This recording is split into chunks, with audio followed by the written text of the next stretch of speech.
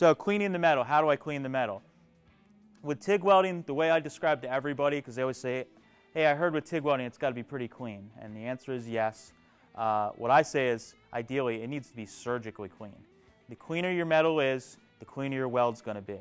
I know it's a pain in the butt to clean your metal and spend all that time, but it's really, really going to help your weld in the end, and it's going to give you better results overall. So what I have here is I have a couple pieces that I got ready. So this is just a standard piece of like 1/8 inch steel here. This is actually cold rolled. So when you have hot rolled steel, there'll be like a mill scale, which actually our welding table here has on. If you can see, it has this gray, more of a dark gray tone to it. That's like the mill scale. It's pickled and oiled. That's a coating that keeps it from corroding. This is cold rolled, so it doesn't have that coating on it, but it still has an oil and a little bit of a film on it from the mill that keeps it from rusting. If we were using a MIG welder, sure, we could throw this down, lay a weld, it would burn it off, it really wouldn't be an issue. If I try and weld this just as is with the TIG, what it's going to do is it's going to burn up all those oils and contaminants and even the microscopic corrosion off of the surface, and you'll start seeing like a brown halo around your weld, or even black. If you start seeing that on your welding, then you know that you need to clean the metal a little better, or you have a gas issue. So what I do is I start by, and to save you guys watching me grind for ages, I've already prepped these ahead of time. So what I use is one of these little die grinders that we offer. You know, a lot of you guys probably have them in your box. And I put one of these little 36 grit sanding discs on there, and I buzz over my part.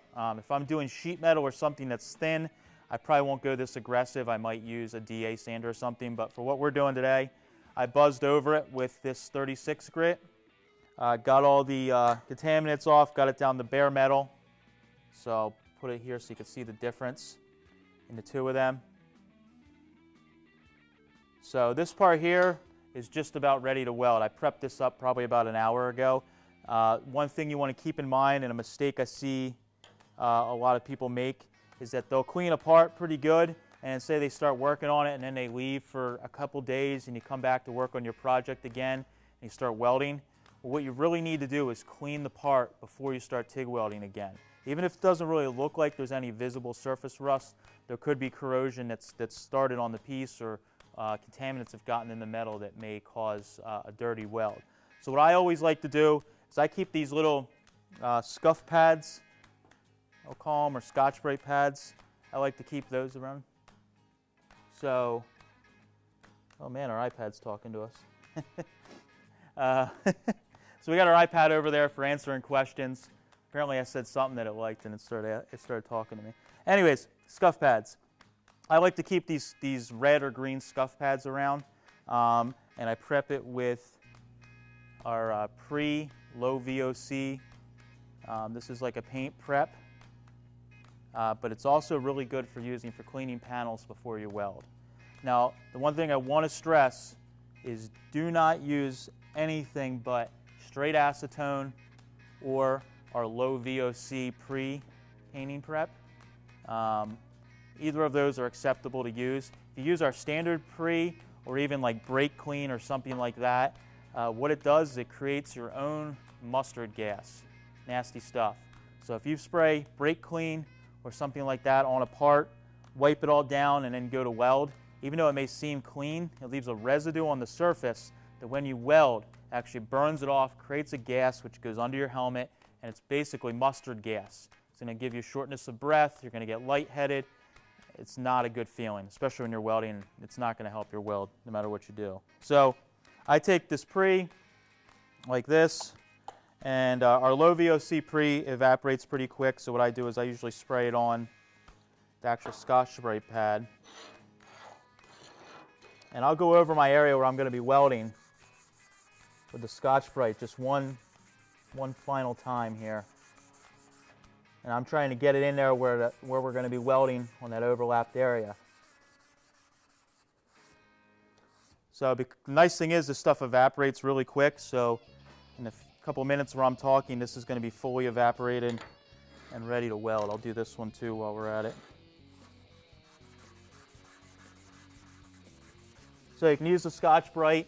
Another thing that you can do, I use it a lot on aluminum, is you can take a wire brush, preferably a stainless wire brush, and you can go over the part and hit it with the wire brush. It'll take off any little bit of corrosion or imperfections in the metal, or not imperfections, any dirt or anything that's gotten in the metal. A tip, get yourself 2 stainless brushes, or 3 potentially. Why? You want to have a different stainless brush for every type of material you're using. I usually write on the side of it steel, aluminum, stainless, whatever. I'll write it right on the wire brush.